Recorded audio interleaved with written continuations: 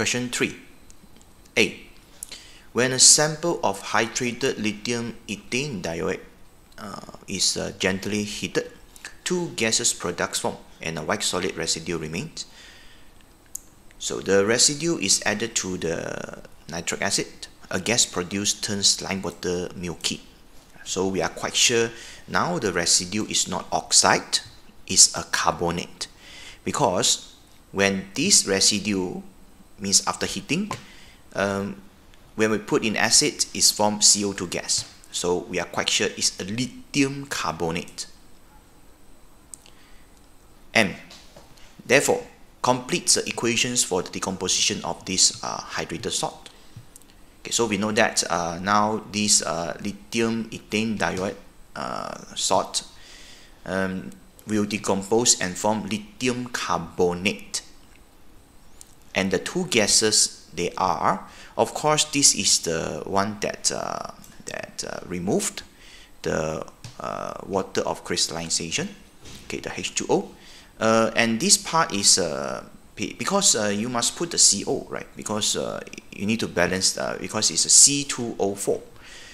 So therefore, it's because here already is a lithium carbonate. So the another gas, it should be the carbon monoxide. Okay, because 2C and after that 4 oxygens. Okay, part B. The trend in decomposition temperatures of group 2 ethane diodes is similar to those group 2 nitrate. Okay, suggest which of the salt, this calcium ethane diode or barium ethane diode, will decompose at lower temperature. So for the trend for these group 2 nitrates, the thermal stability increases down the groups. Means when down the groups, those compound is harder to decompose. It needs more heat or higher temperature. So we are quite sure the calcium ethane diode is the one that decompose easier, right? So this is the first thing, lower thermal stability of this salt, therefore easy to decompose. Okay, so you just need to explain why. Okay, so calcium ethane diode will decompose at lower temperature because the calcium ion has greater or higher charge density. So because if we compare this calcium ion and barium, calcium is smaller, barium is larger. Both they have the two charge positive. So we know that the charge density of this calcium ion must be greater. When it has greater charge density, means it can pull or attract electrons toward itself. Means when there is let's say this the cations and anion together, because the charge density of this calcium ion is greater, it can actually distort or polarize the anion. Okay, distort and polarize means actually similar meanings. Polarize means is able to because now the anion is not really symmetric because the electron crowd already get distorted, so we say that it's get polarized. So it's not, the electrons now not equally distribute, right? So this is the reason why, because of the calcium ion has greater charge density, and the anion now it can be, or it's more polarized because of the higher charge density of calcium ion. Part C. Potassium iron 3 ethane diode, dissolved. Okay, dissolved in water to form a green solution. Okay, explain why transition elements always they can form color complexes. So this one, first you need to relate to the DD splitting. Means okay, let's look at this one. So whenever there is a ligand approach, right, to the transitions metal cation, the d orbitals initially they are all degenerate, same energy level. When the ligand approach to this metal cation, the ligand will approach to different direction. So if you approach to the 6 directions if it's from the octahedral complexes. And therefore, some of the d orbitals will split to higher energy level, right? And the two, let's say now, is from octahedral complex. So the dz square and dx square y square, these two orbitals will split or will go to higher energy level because it's experienced more repulsions when the this ligand approach. And the dxy, xz, and yz will stay at or relatively lower energy level compared to these two orbitals. That's why we call this one as dd splitting. And dd splitting is because of what? The ligands that approach that form bondings, right? Okay. So after this dd splitting happen, so we know that there are electrons in the d orbital. So the electrons in the lower energy d orbitals will absorb the energies from the light, and it will get excited. Okay, it will jump up. So therefore, some of the light now is being absorbed, and we cannot really see this light.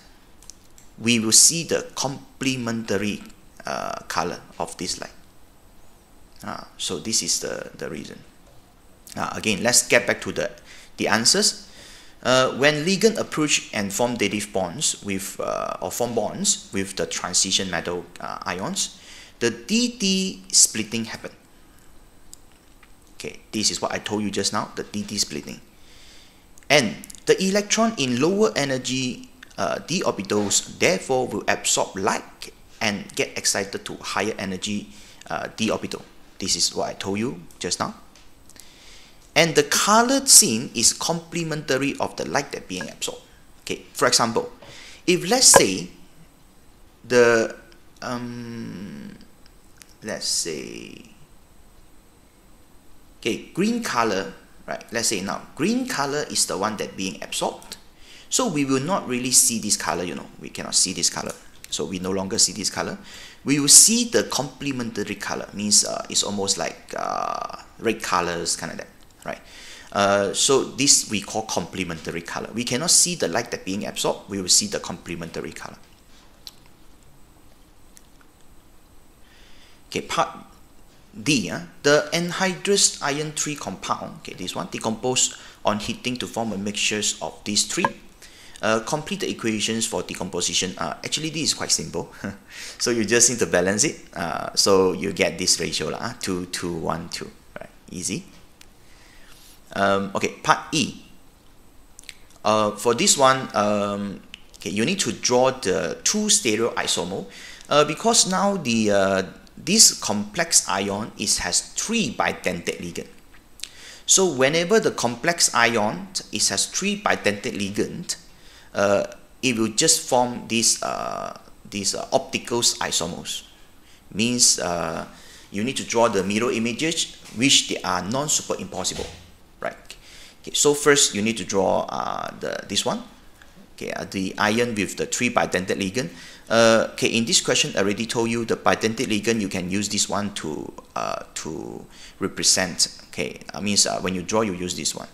Okay, make sure the dative bonds is from the oxygens to this metal cation, this iron. So this one, okay, is 1 bidentate ligand, 2 dative bond. Okay, and this one is 1 bidentate ligand, 2 dative bond, another bidentate ligand, 2 dative bond. So there will be 6 dative bond formed here. And when you draw the mirror images, make sure you must draw the compatible one. Means it follows the first one. Okay, when you draw on this side, make sure the mirror image is on also above the plane and is on this side. Okay, it's like a mirror lah. Imagine there is a mirror there. So okay, this bidentate ligand must draw on left hand side. If this one is on right hand side, this one must be above the plane, left hand side. Okay, and this one, of course, if this one is on left, this one must be on right. Okay, this one, if this is on right, below the plane, this one must be below the plane on left hand side. Okay, something like this. Part F. Buffer solutions are used to regulate pH. Write two equations to describe how a solutions that containing this salt act as a buffer. So in this question, you need to assume this ion is a base and alkaline.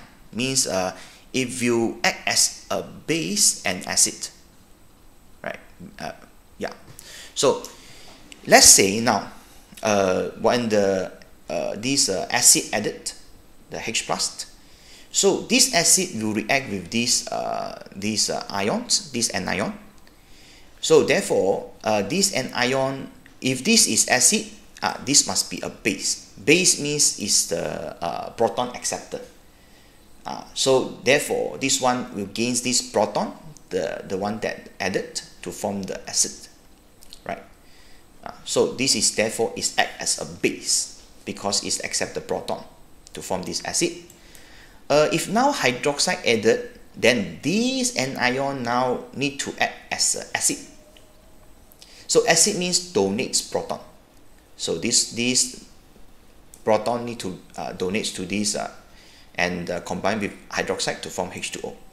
So now this anion is acid, donates proton to form this C2O4, 2 negative, and H2O. Okay, part G.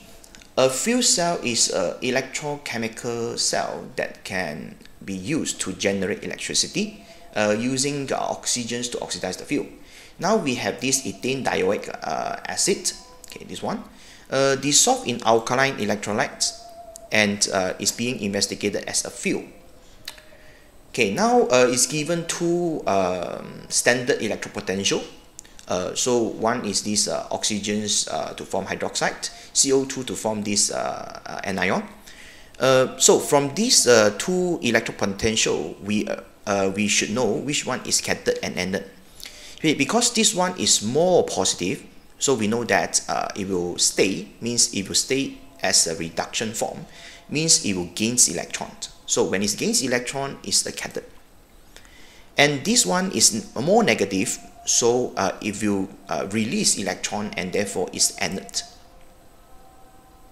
So means this one release electron is telling you this equation need to reverse.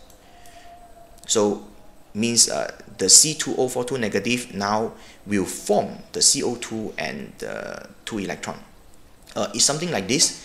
If you want to draw this, or you want to give write this overall cell reactions equation, so you can start from here. So because the first one is stay, so you just let it be. And after that, the second you need to reverse and times 2 because 4 electrons here need to times 2. So need to reverse times 2 for the second equation. After that you get this one. Okay, so combine these two half equation, eliminate the electrons, so you get this equation, right? So you get this overall equation.